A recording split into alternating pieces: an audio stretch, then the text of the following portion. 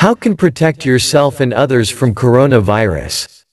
The World Health Organization (WHO) has declared the coronavirus a pandemic as more than 21,200 people died and the infected toll shot above 468,905 across the globe. WHO has repeatedly asked people to follow basic 7 measures to ensure that a person stays safe from the virus.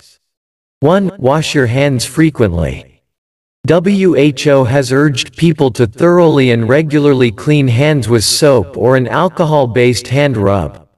Washing hands may seem like a basic act, but it is the most useful defense as it helps kill viruses that may be on our hands, including the coronavirus.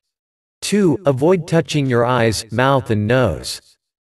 WHO also recommends to avoid touching surfaces that may not be clean and pick up viruses that may enter the body through our eyes, mouths and nose. 3. Cover your cough with the bend of your elbow or tissue.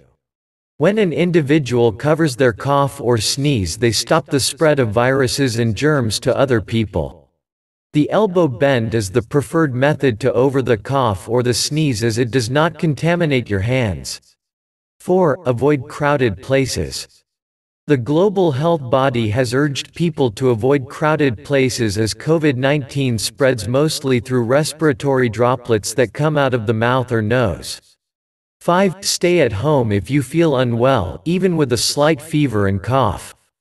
By adopting this basic precaution, one can recover quickly and also avoid infecting others.